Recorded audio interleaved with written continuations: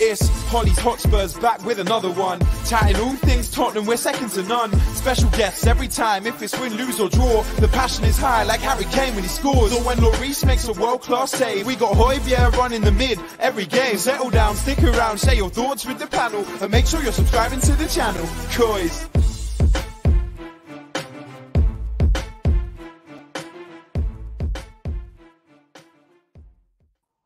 Hello and welcome to another episode of Hollie's Hotspurs Live.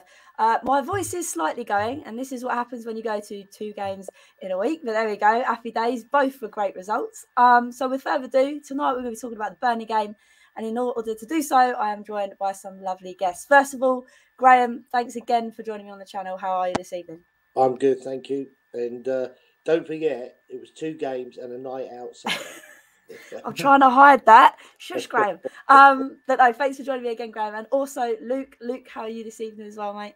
Yeah, no, I'm really, really well. Thank you very much for having me on again. I'll get the fangirling out of the way. It's a pleasure to be joined by Graham on the show. Just thought I'd get that bit out there. But let's move on from that. Hollie, burning the candle at both ends. What's happening? Oh no, I need to stop going out. I'm getting too old for this stuff. But we should also be joined by Sam as well. So, Sam, if you're watching or you're about, jump on whenever and I'll fizz you in. So obviously I'm going to talk a little bit about the North London derby because I think it'd be too hard not to. And obviously it was a cracking result. And I want to come to you first, Graham, because for me it's obviously the first North London derby I've ever been to. But it felt like the new stadium was finally home. Yeah, like last year, we it was like 2,000 people, wasn't it? And so when this year you knew it was going to be noisy, you knew it was going to be a good atmosphere. It was amazing, and I think it's got to be probably the best atmosphere I've seen at the new stadium, and what a night it ended up to be. Oh, 100%. It was class. And Luke, what was your kind of thoughts after the game? Because I know we have a lot of, I say Arsenal friends. There's only a select few I would call friends, but there's a lot of Arsenal people that we kind of know. So how were you kind of feeling after, obviously, we won that game? Yeah, do you know what? I was probably as smug as I've ever been. Like we had a show, I think it was the night before the North London derby. And I said to Den, go on my channel, I said, look, we're either going to see like the making of Mikel Arteta, or we're going to see how incredibly naive of a manager he can be. And in my opinion, that's exactly what we got. For them to try and attack us from the first whistle was the only way that they were going to lose the game, in my opinion. If they set up anything like Burnley, they may have got something out of the game. But I thought it was naive tactics from the manager and naive from some of the players. So just buzzing, to be honest. It was amazing. It was great. And that's the thing, obviously, if they did come to our ground and win, obviously we wouldn't be able to talk about tonight the top 4 talk, but we can. So it's quite nice. And obviously it also meant that we had to also discuss and get a win against Burnley, and a win we did so. And I think the best way to obviously start it off is to talk about the lineup. Because Graham, again, we saw that Kulusevski was put on the bench for the start and we saw Lucas come on. So what did you kind of make of Lucas's initial impact from that start? Well, I was there at 8:30 in the morning. And I was told that Kulusevski wasn't playing because he was ill. He'd been ill all night. There was like 4 of them been ill. I think it was Hugo. Hugo had an upset stomach. Winks, one other, and Kulu. And so, they didn't really want to risk him. And then he'd blow out after 20, 30 minutes. And so, they kept him for 20 minutes at the end, and it was fantastic. I thought the manager did the right thing. I'm a bit disappointed in Moura at the moment because early in the season when he was playing every game, his attitude was unbelievable. He was doing different things, and he just seemed to lost that little bit of I can't think of the word at the moment, but aggression and commitment to the football team. Maybe he knows in the summer he might be going, but you still play until the end of the season and get us in the Champions League, and you might be part of that. Yeah. But no, I thought we did. Yesterday was a great result for us. I've got to say, Hollie, I'm like you. I am absolutely shattered I kicked every ball yesterday. I ran every blade of that grass. You was kicking, you was running, and you felt you was in it. It just drained you yesterday, and Burnley come to do that bit. And all right, we got a penalty. All the gooners today on radio were saying it wasn't a penalty, but it was. It was the same, similar to Sissoko in the Champions League final. So can we go back to the Champions League final then and say that wasn't a penalty, and we'll play the next 89 minutes, 30 seconds, and see if we can win the Champions League? It is what it is. By letter of law, it's a penalty, and we got it.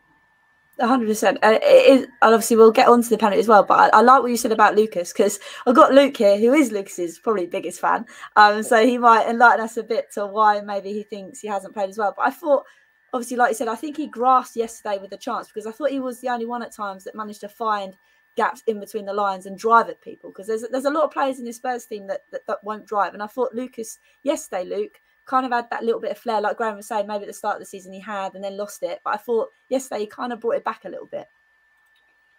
Yeah, it's funny you said that, actually, because I don't want to be known for the rest of my life as Lucas Moura's biggest fan, even though, funnily enough, I've got Lucas on the back of this shirt, but that's a different story. Do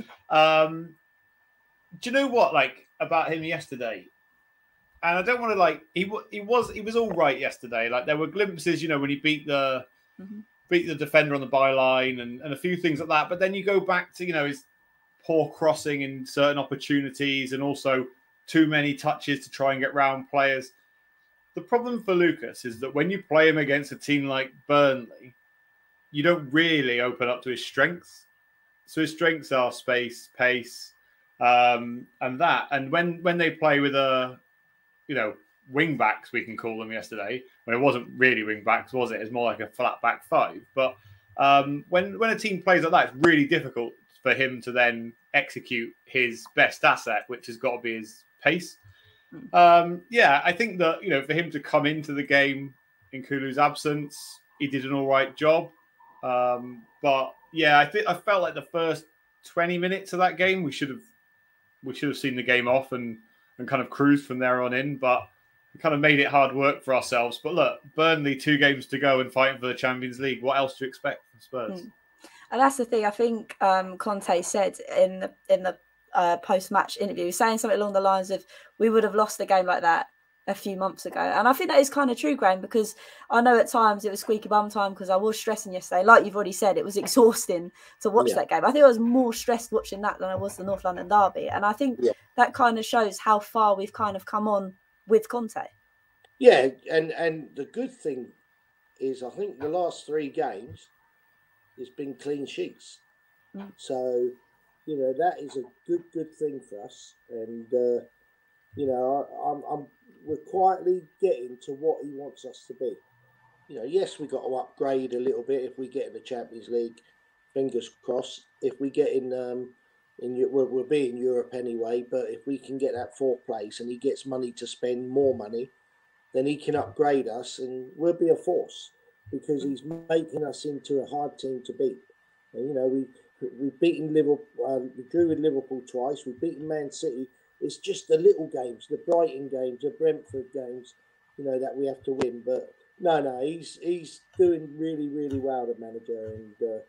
And yesterday I've got to be with you. I got home at 6 o'clock and I was shattered. It was, and that's the thing. Sam's here as well. Look, he's joined. Hello, Sam. I'm really sorry. I'm sorry. Right. It's been a bit of a long day for me, but I'm just happy to be on this podcast again.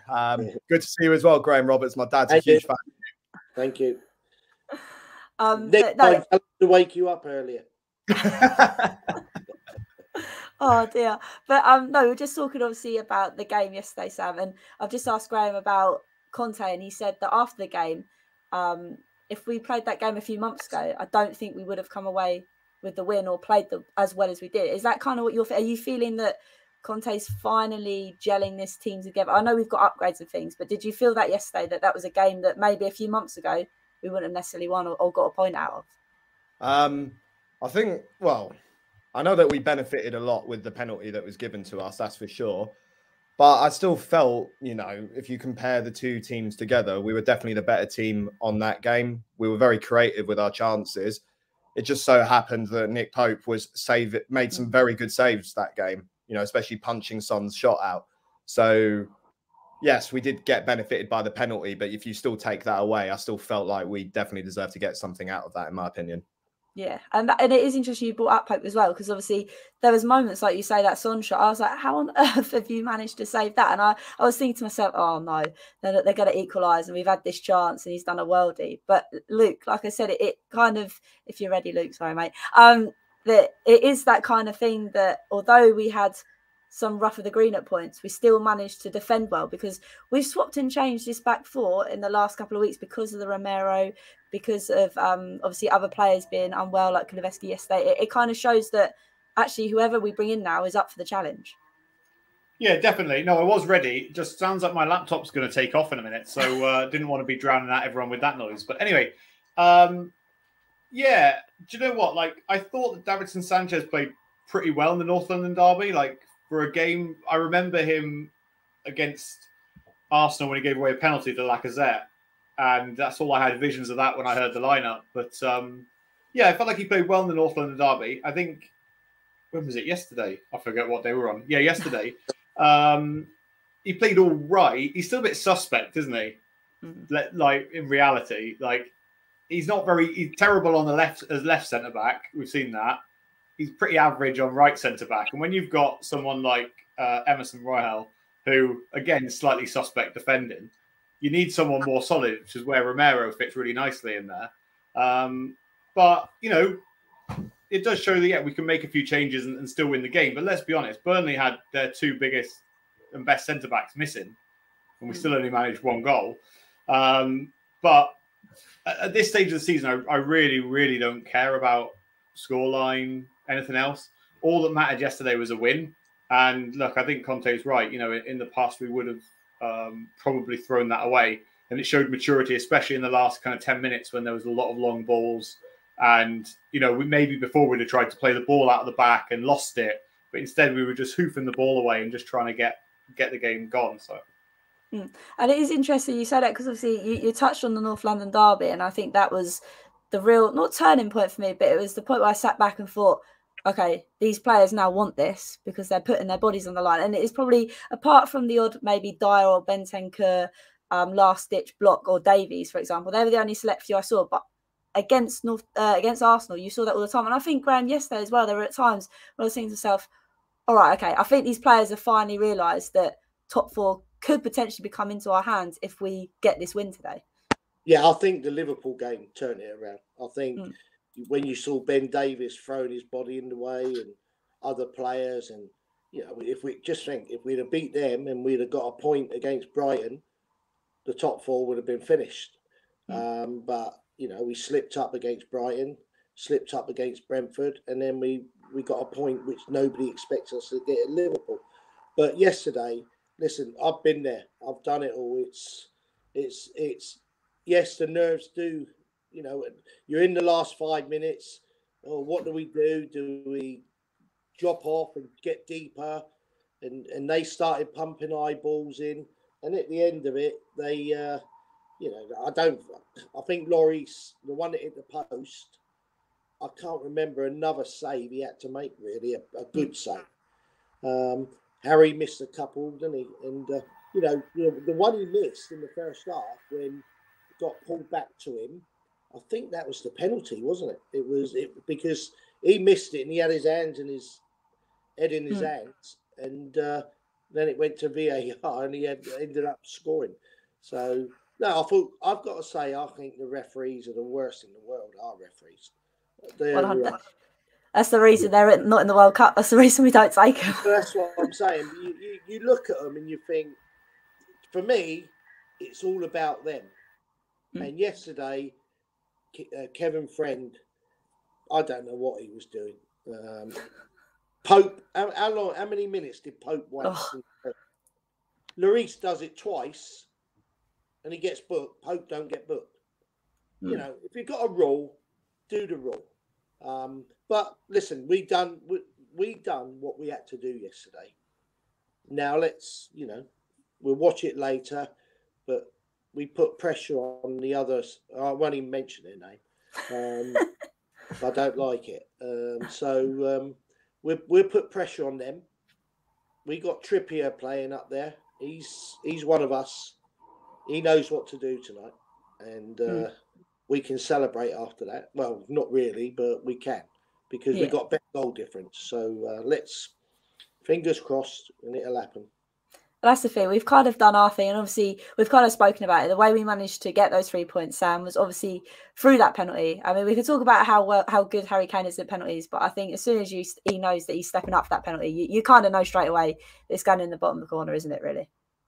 Yeah, I actually thought he missed it at first from where I was sitting, because it looked like it went wide, but then you could just see the ball bouncing back from inside the net.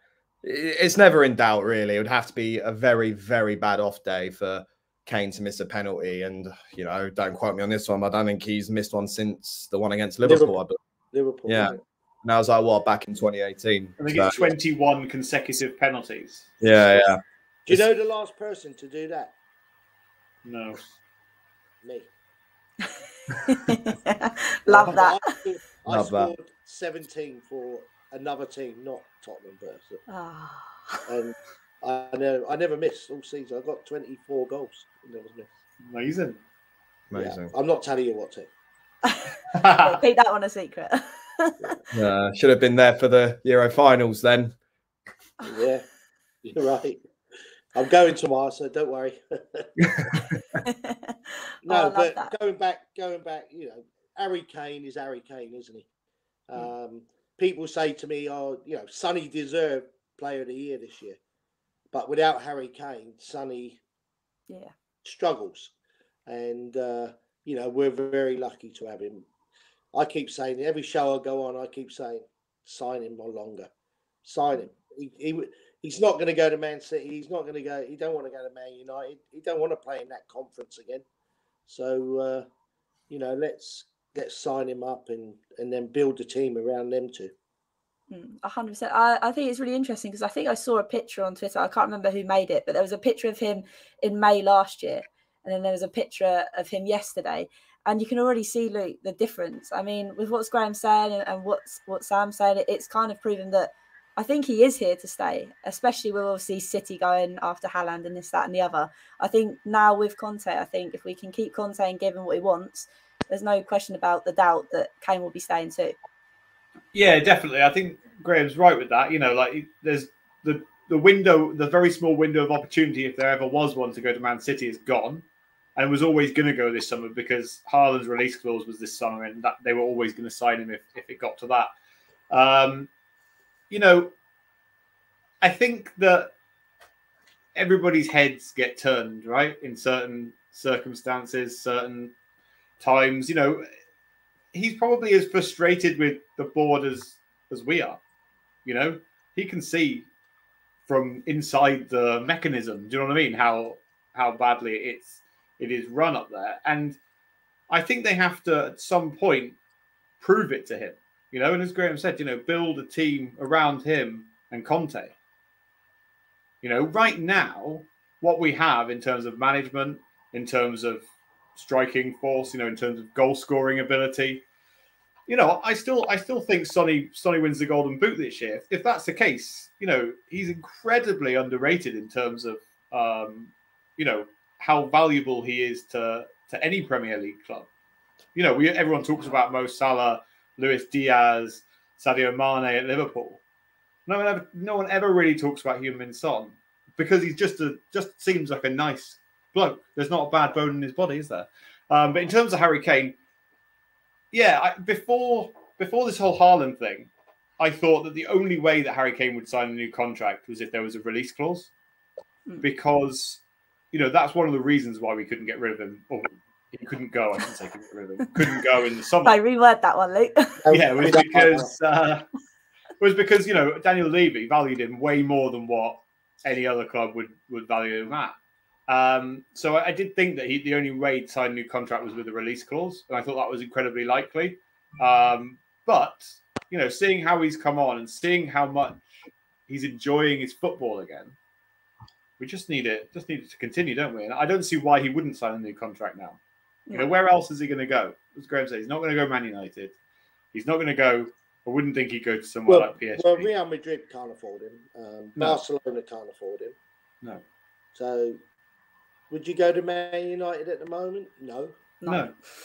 He wouldn't go Chelsea. I have to laugh. You laugh at people on Talk Sport and, oh, Liverpool should go in for him. People are just deluded, I think. Well, when was the last time Liverpool spent anything anywhere near Kane's valuation? Yeah, and don't get it wrong. Man City offered £75 million last year, not 100 million, not 110 million. And Pep came out and said, "Oh, Daniel Levy don't want to talk." Well, you're nowhere near what he wants, so why would he talk to him? Yeah. You know. So Harry Kane, for me, I think now he wants to beat Jimmy Green's record. I think he wants to become an icon at the football club. Yes, we do need to win him a trophy. We need to win that trophy for him, and then everything will be fantastic. But we've got to get that first trophy. 100%. I think it's for us fans as well, because I think that's the trouble. Sometimes we're deemed as very impatient in the way, obviously, the whole Enick out and things. But I think we have the right to be impatient when you've got the likes of Harry Kane, the likes of Sonny, and you're thinking we just need a few other players just to make it click, and we'll be there. But yeah, I mean, obviously, Kane scored it. But Sam, as we know, there's a lot of people that say it shouldn't have been a penalty. It was soft. It was this. It was that or the other. But I know Graham's mentioned it. But it is the letter of the law, isn't it? At the end of the day. Yeah, I guess it is. But like Graham did say, you know, we do have one of the worst refs, most inconsistent, and lack of logic really in some of the decisions they'll make for a certain foul. And then when you have a foul that's very similar, or if not almost the same, it goes a different way. So do you know what? Like, Sissoko gets a handball for somewhere where it hits literally this part of the body, and that gets given a penalty. Well, do you know what? I just don't even want to hear anything more about the penalty rules. I mean, the only reason why I'm not obviously complaining too much is because that went our way. But you just you just don't know anymore sometimes, like what constitutes a penalty in regards of consistent rules, if I've got to be honest with you. And that's the thing. I think we can all agree that our refs are very inconsistent, and VAR can be very inconsistent at times. But yeah, look, I feel sometimes you win some, sometimes you lose some. Because I know you mentioned prior the stream that obviously we had one with Dyer. Like, it happens, unfortunately. I know it shouldn't happen, but it does.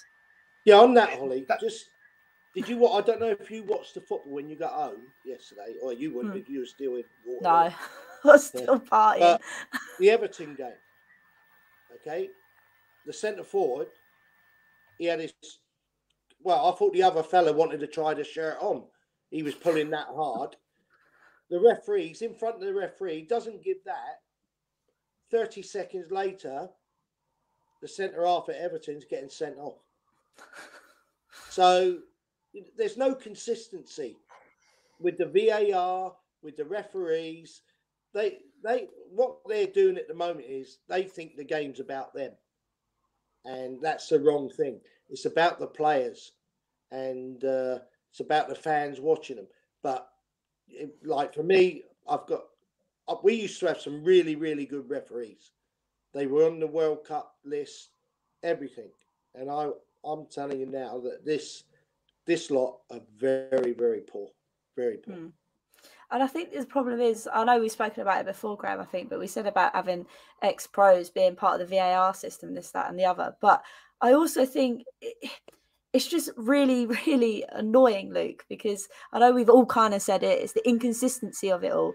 But when you're seeing, like we said, one thing's given, one thing isn't, and then the other thing that really peed me off yesterday, it took so long for them to decide what was what. That's the thing that infuriates me as well. Yeah, do you know why? Because they were trying to decide if Son was offside. So, because I was at home watching it on BT Sport, they had pretty much made a decision on the handball, right? Because it was obvious.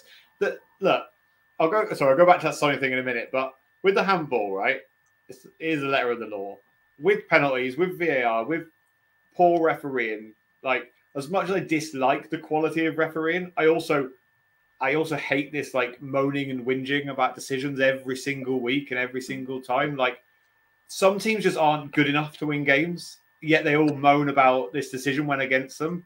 Like as you say, sometimes it happens, sometimes it doesn't. You know, I can think of probably 10 off the top of my head Spurs incidents where, you know, things have gone against us in the past 2 seasons. But look, these things happen, right? With the only like thing for Burnley I feel for them is that like that Davinson Sanchez flick, it literally goes nowhere. If his arm's not there, like, you know, in reality it goes absolutely nowhere and it goes out for a goal kick or Pope gets it. But as you say, if it hits your arm, regardless of where the ball's going, it was always going to be a penalty. But yeah, they spent a few minutes deliberating whether Son was offside, and then they drew the lines to just make sure that Son wasn't offside before then saying to him to go to the monitor and change his mind. But I agree with Graham. I saw the Everton game as well, and like Richarlison, I think it was, got his shirt pretty much ripped off his back, and as you say, nothing happened. So I don't know. I kind of give up, but I just live in this life where look, things happen. Whatever. Let's just. I think personally,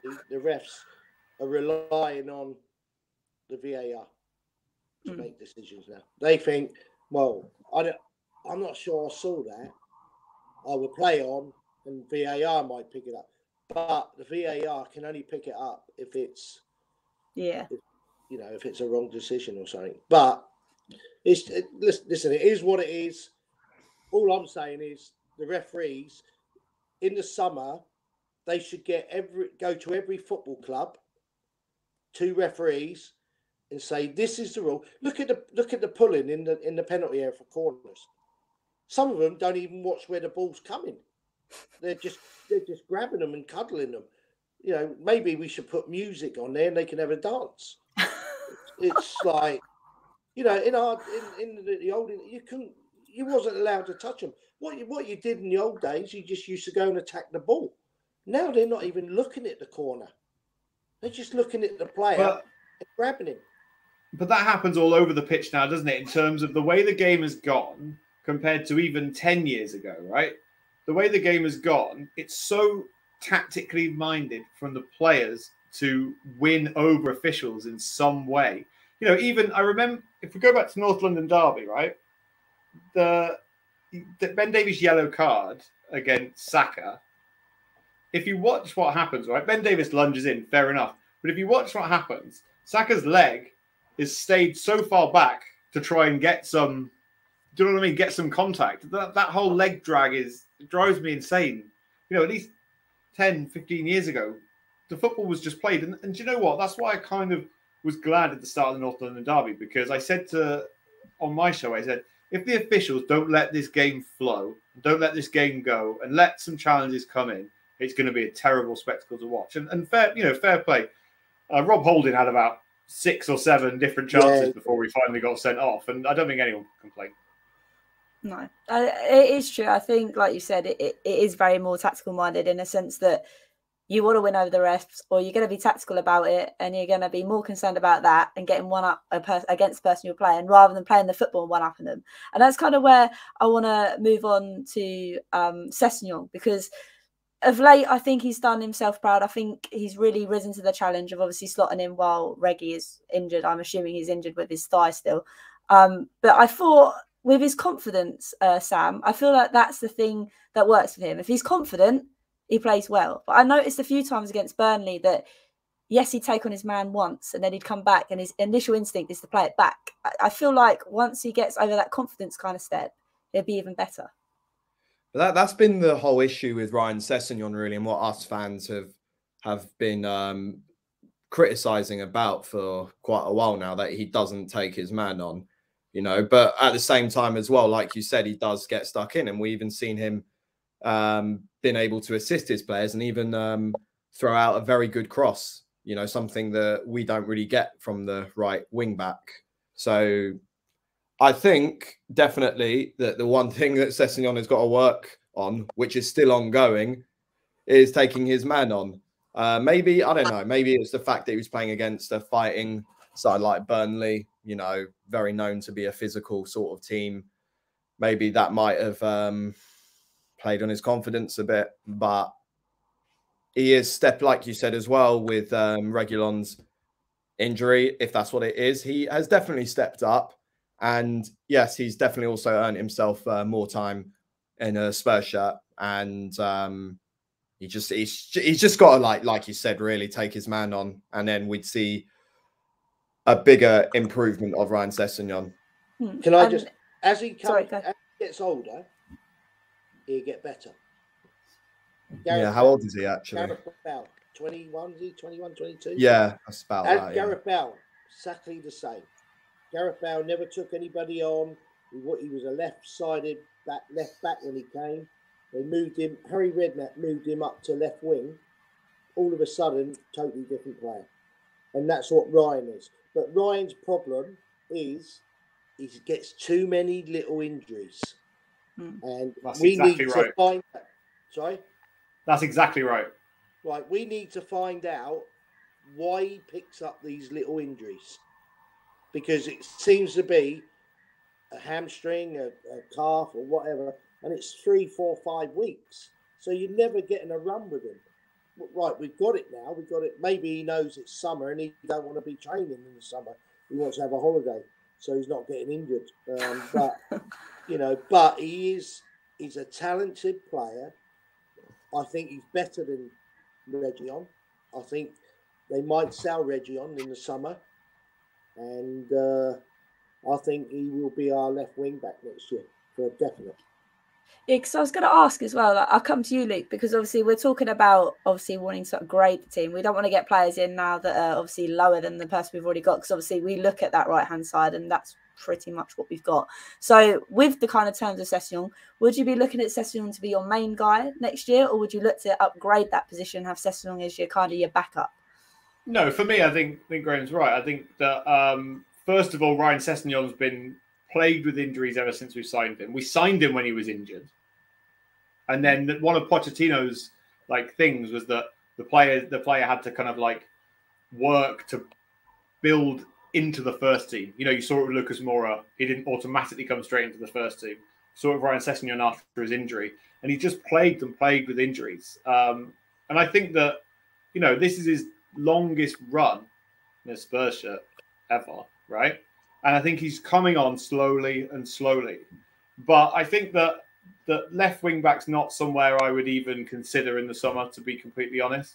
I think left-sided centre back, Ben Davies had a hell of a season, but I think we need a serious left-footed centre back to come in and shore up along with Dyer and Romero. And obviously, in reality, your right wing back as well is somewhere that you could definitely look at least shipping out one of Doherty or Emerson. But with Ryan Sessegnon, I 100% think that he could be a star for Spurs. When Graham talked about Gareth Bale just then, I would always remember the newspaper article when it's Spurs need to part with Gareth Bale to sign Stuart Downing or something like that. It was some crazy article. And Harry Redknapp, he was going to sell him, wasn't he? Yeah. Madness. What I don't really want to happen is because we're all the listen, every fan base is divided when it comes to certain players, etc. But what I don't want to happen is if we do somehow, let's say, get top 4, that I want us to then all of a sudden just become mellow and sort of accept that this starting 11 is therefore good enough and we can have them for another season. Bearing in mind that, you got to look at the context of what this season was for us. And if I've got to be honest, Luke, you were saying we need another centre back. I personally think we need actually 2 new centre backs. I know it's an unpopular opinion, but there is just a lot of adjustments that needs to be made. And, if we're going to have this manager called Antonio Conte, then let's back him as a club and back his name of what he's done for football. Because, a lot of these players have let us down majority of the season. And now it only just so happens at the end of it, we might have that slim chance of getting top 4. Okay, a bit more than slim, but you know what I mean. No, it's interesting you said it, because it's happened in the past. Like you say, we get to that step and then we're like, oh, it's all right. These players did it for us anyway. We don't need to upgrade. But I think with me, the only thing that is making me feel a bit happy at the sense that we will do the business is because we have that man, Antonio Conte. He'll know the problems and he'll know what he needs to fix. And before I move on, I just want to say a big thank you to Joseph coming in with a super chat. He's bigging everyone up. And he's also saying that VAR isn't the problem, it's the poor officials. And that obviously we want to see Newcastle win tonight, which would be fabulous. Like I said, it would help us out massively. But sticking with kind of the idea of the wing backs, I mean, I need to come to Emerson because I haven't been his biggest fan all season. And I think there's been a lot of us that haven't either. And I know that we need better than Emerson, but Graham, I'm going to give a little bit credit where credit is due because I think it was great in the North London derby. And again, yesterday, there was times when I was thinking, oh my, you need to time this challenge well. And he did. And it wasn't that fear of, oh my Lord, he's gonna do something stupid here. He's actually calm and collected, which you don't normally see from Emerson. So I kind of get your thoughts on Emerson, Graham. Well, let's go back a couple of years. And we had a lad called Aurier who used to give penalties away, fouls, you know, the cup final he played in, and you know, you're thinking, we haven't got that now. This lad, all right, it's like when a new player joins a football club, it's very hard for the first season and a half. Very hard for him. So you have to give him a little bit of leeway.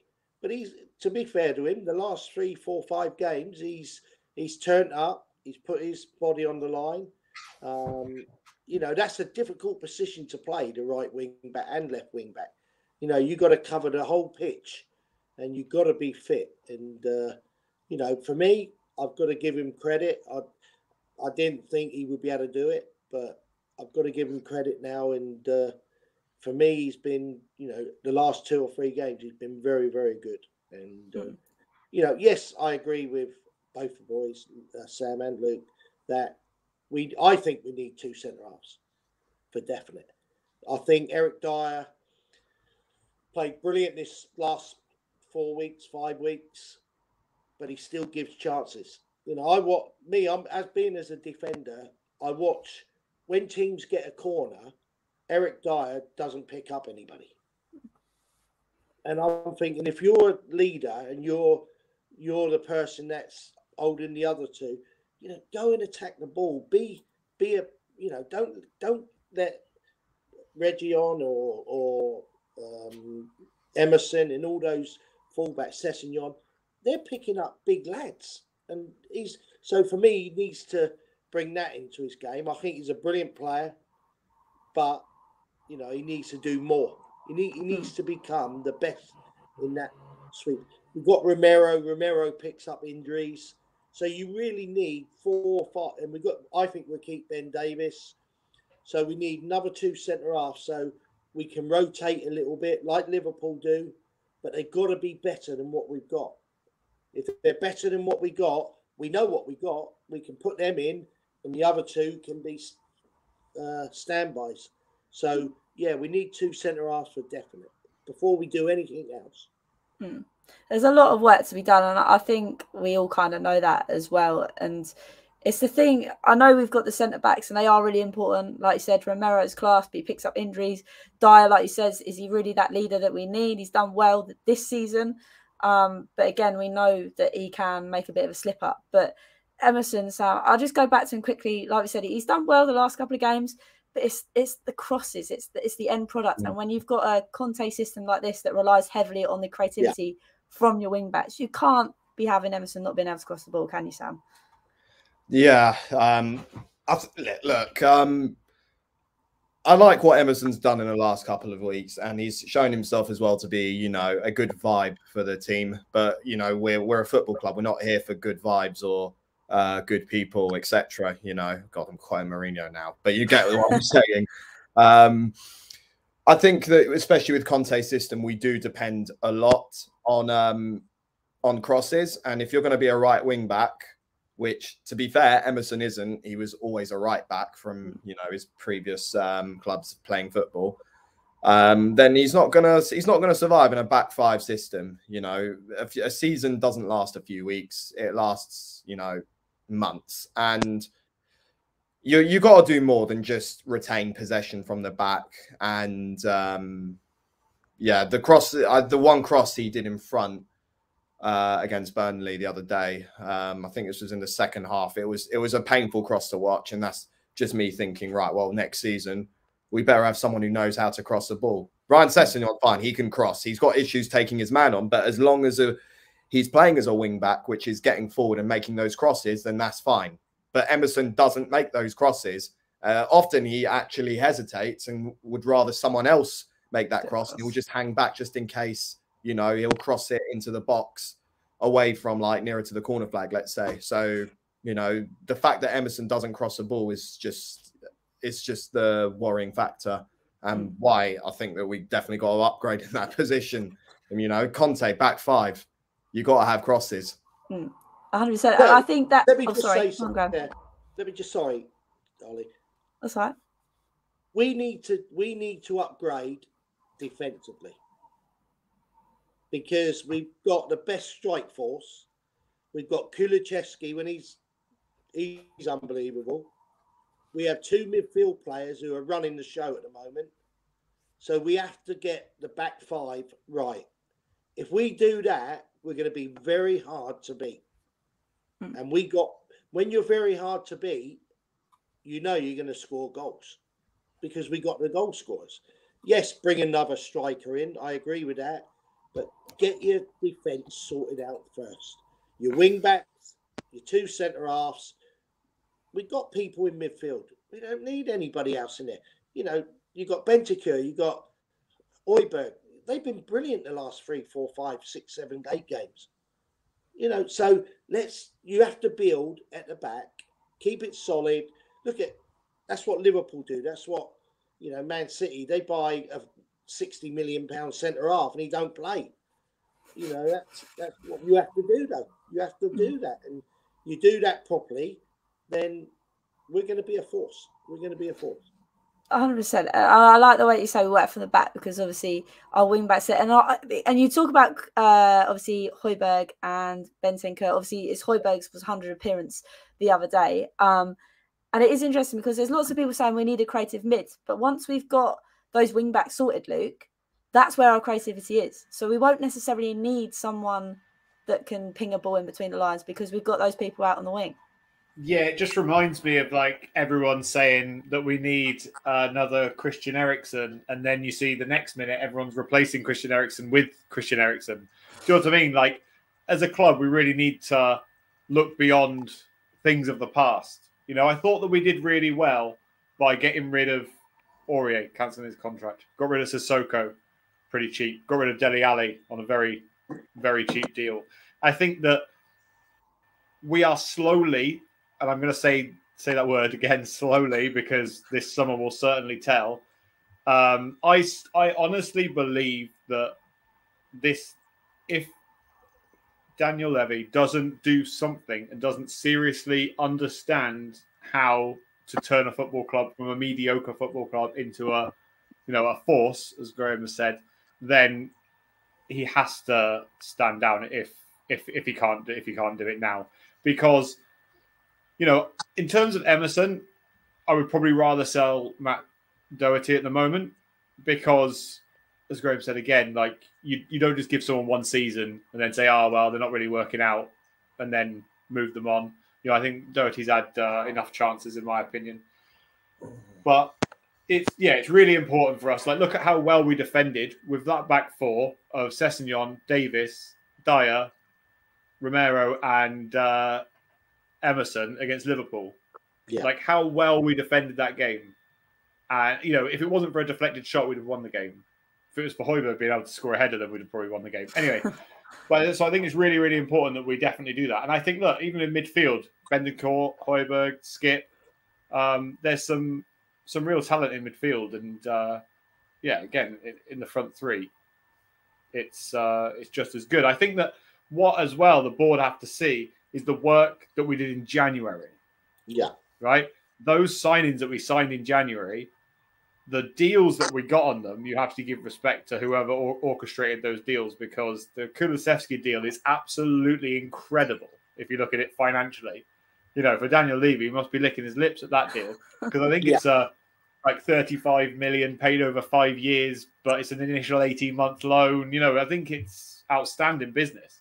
And if you look at, that's what we can do with a very short time of having Conte and a very short time of having a January transfer window. Imagine the business that they could do in the summer. And so I think it's definitely crunch time now. 100%. And talking about crunch time, there's been a person that's come late into the game in both the North London derby and Burnley, and that is Joe Rodon, Sam. Now, do you think this is a play by the board to put him in the window, shall we say, for the summer? Or do you think that Conte is finally seeing something? Because it's not just Conte that hasn't seen something in him for a little while. It wasn't new. It was also Jose as well. Do you think this is Joe Rodon having his time, or do you think it's purely to ship him off in the summer? I'm not sure, to be honest. I kind of think he might get shipped in the summer, considering that centre-backs are a priority at the moment in this team as well to sort out. So I really don't know, to be honest. When Joe Rodon came on, I was like, oh God, he's playing. I almost forgot about this guy. And there's nothing disrespectful about him in any shape or form. He just hasn't been playing in a starting 11, or coming on from the bench, rather, in ages. I don't know. Swansea fans always big him up and said that he's a proper talent and they miss him a lot. Us Spurs fans are saying, well, hasn't really had enough chances, so don't really know what to make out of him. I really don't know. If he goes, he goes. If he stays, then obviously it's a prospect centre back, isn't it? And that's just, the thing, like you said. Sorry, go on. Hollie, sorry, go on. I'll keep talking.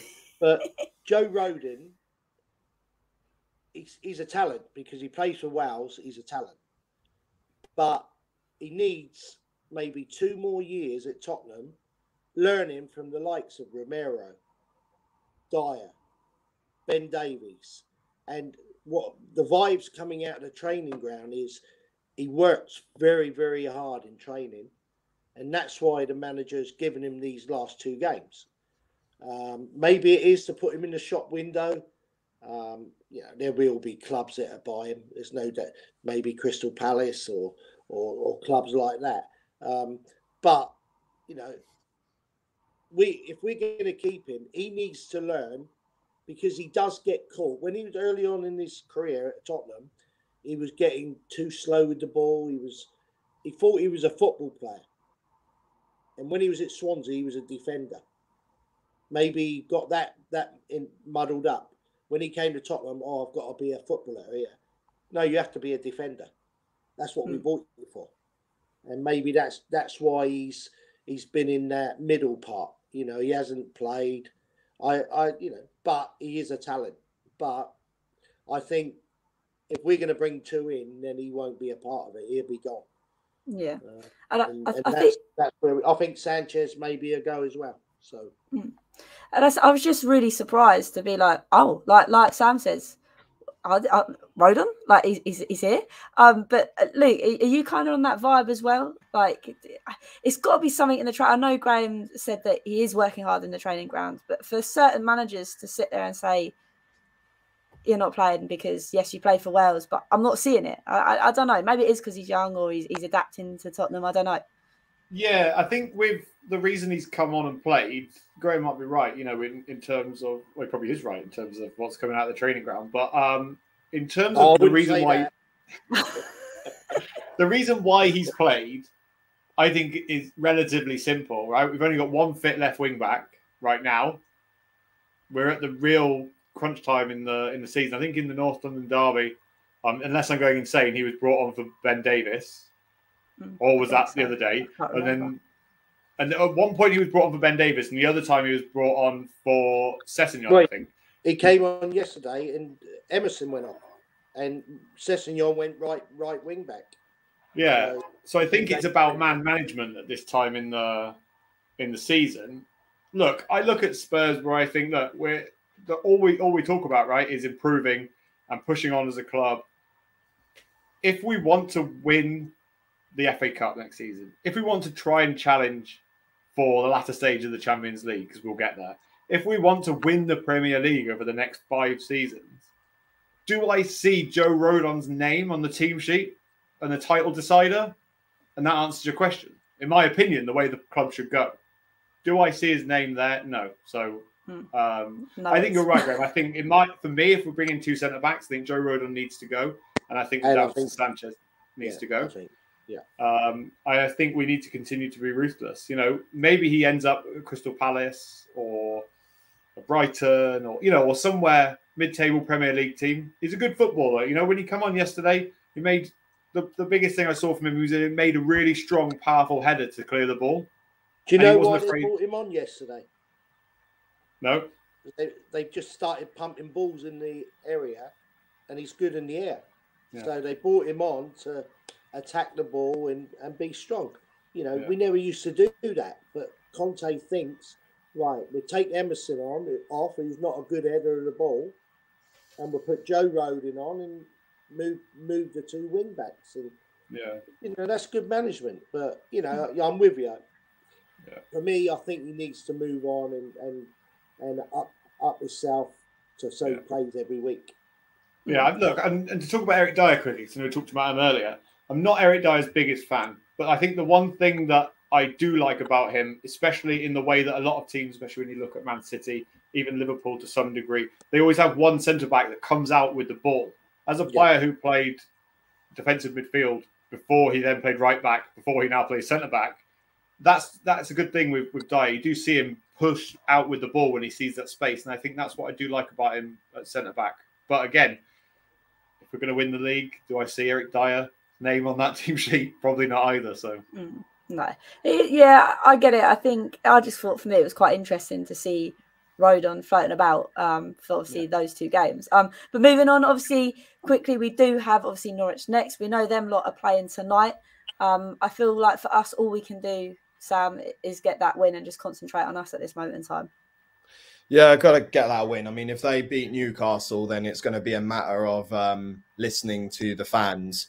You know, fans will be on their phones the whole time to those that are going to the game. If there's any signal, that is, you know, updates of what's happening. It will be quite a dramatic last game of the season for not just the top 4, but you know, potentially relegation battles too, who stays and who goes.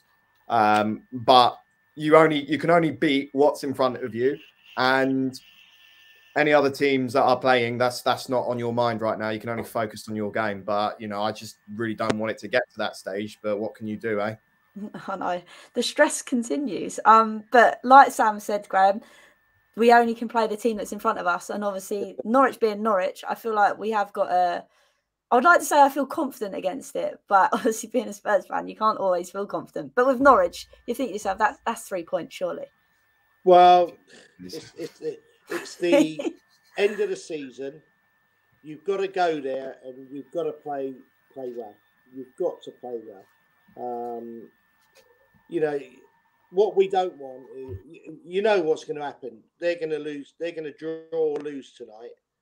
We'll be in front of them. All the pressure, all the press and all the TV, everybody will put the pressure on the boys. So for me, they got to turn every TV off till the weekend, go out and play out. If we play our game, we'll get the points. You know, but yesterday Norwich are a bit different. Norwich like to play football, so they give you a chance. I'm quietly confident that, yes, we'll get 3 points. Tonight is a big game. It's a big game because Wednesday night, I think Thursday night, Everton play Palace. So we need Palace to beat Everton so that they need to go to Arsenal and put a show on. But if Everton win, then they're safe and they've got nothing to play for when they go there. So, you know, it does change the whole structure of the ups and downs Thursday night. And that's the thing. As much as I'm like the excitement of it all, it could potentially come down to the last day of the season. You never want to be the team that it comes down to, do you, Luke? No, definitely not. But I think we need to look, because do you know what? Like, I don't know. I think like the way that us fans are, right, and how like we go, oh, we've got to go to Norwich on the last day of the season, should be an easy win. oh, but it's Tottenham. Like that whole mentality needs to change through the players, through the fans, you know, and to go in and say, we've got Norwich on the last game of the season. They're already on holiday. They're already thinking about what they're going to do in the Championship next season.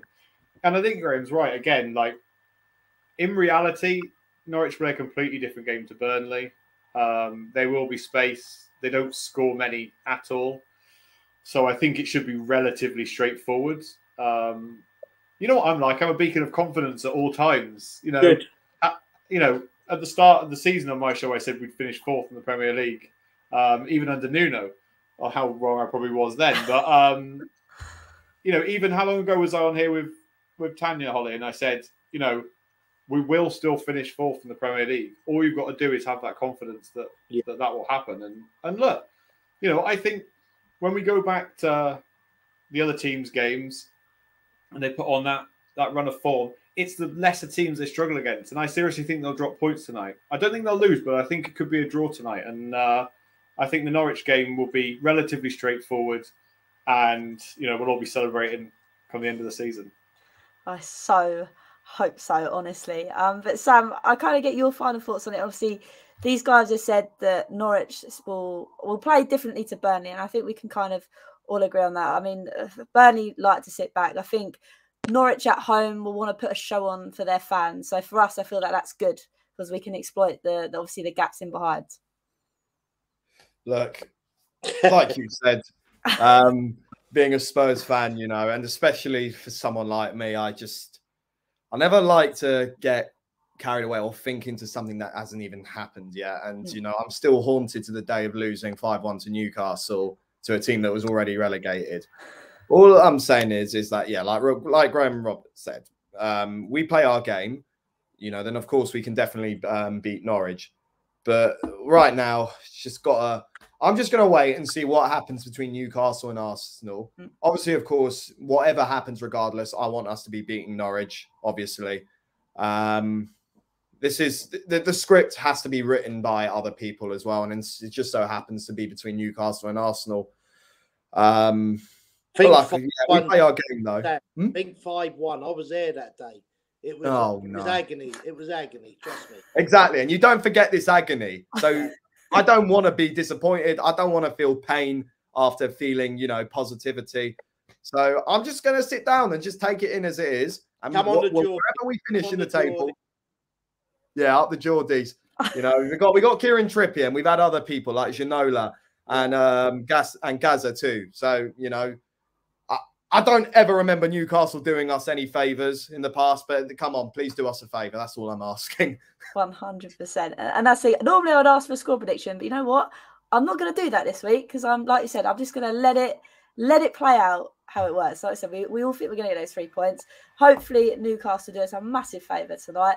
And it is happy days. But like I say, I want to say a big thank you to you guys for joining me tonight to dissect everything that obviously went in the Burnley game and to relive a little bit of obviously that atmosphere from the North London derby. But we'll go around the table. So Graham, thank you so much again for joining me this evening. Pleasure. And Sam, you only done half the show. All right. So it's just 3.5 shows I've now done with Hollie on Hollie's podcast. So I will improve my punctuality. Oh dear. But no, thank you so much, Graham. Lovely to see you all. Lovely to see you. No, it was class. And it is actually the 50th show of Hollie's Hotspurs Live as well. So thank you for coming on. And Luke as well, where can everybody find you doing your thing? Yeah, look, Hollie, want to say a big thanks to you as always. Honestly, you put so much effort into this show and it's always really, really good. So thank you very much for having me on. I really appreciate it. So if you aren't subscribed to Hollie's channel, make sure you do. Make sure you buy our memberships, all the rest of it. Good stuff. Once you're done with that, come over to my channel.